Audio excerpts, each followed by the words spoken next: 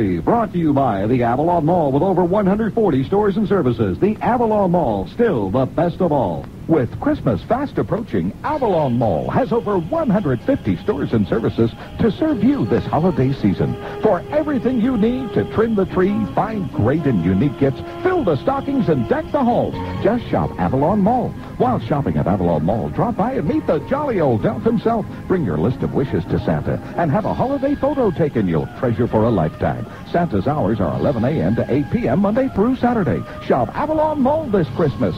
It's choice for the holidays. Good morning. I'm Dave Wheeler with another Would You Believe on stations at the VOCM radio service. Would you believe the old saying that gentlemen prefer blondes but they marry brunettes now appears to have some very interesting psychological foundations.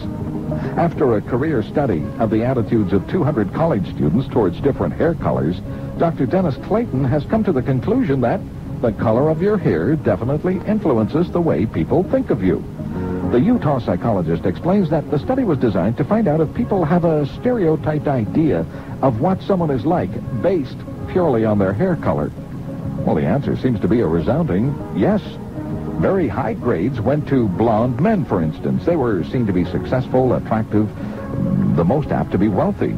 But they were also considered to be relatively simple rather than complex in personality. Blonde women are seen as the ultimate expression of femininity. They're thought of as attractive, rich, successful, and happy, but alas, not overly bright. Apparently, the dumb blonde syndrome is still at work. Dark-haired men are seen as the most intelligent, relatively happy and successful with no personality extremes. Dark-haired women tend to be thought of as average in every way, normal, familiar, quite intelligent, but not particularly outstanding. It's the redheads who really seem to stir up the most emotion, however.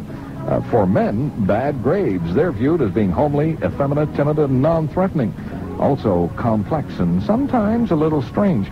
But red-haired gals are just the opposite. They're seen as intelligent, athletic, busy, active, and no-nonsense. But really, folks, why don't we just wash that survey right out of our hair? And join me this afternoon for another Would You Believe on stations at the VOCM radio service.